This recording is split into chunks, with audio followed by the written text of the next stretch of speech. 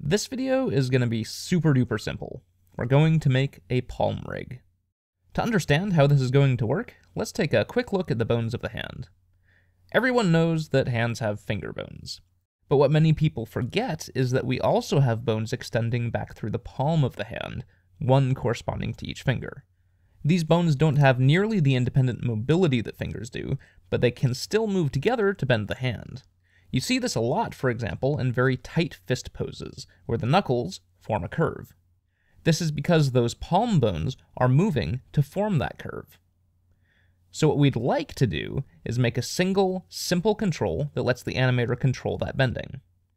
When that control rotates, we would like the palm of the hand to bend in a natural way.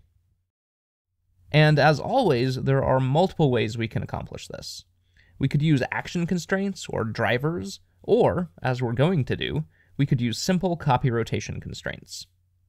If you imagine that the hand is like this, then we can have the palm bone on the far side from the thumb serve as the control.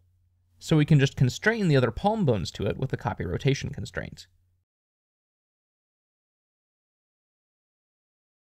Now, of course, we don't want them to copy the world space rotations, we want them to copy the rotation in their local spaces. So switch all the constraints to local space.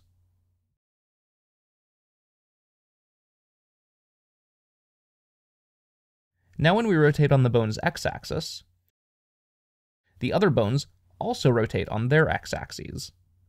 Now we can adjust the influence of the constraints on the other bones to create a natural bend. The first bone actually doesn't need any influence, so we can just remove the constraint entirely. And now we just need to tweak the others. It's important to set the influences to create a curve, not a line.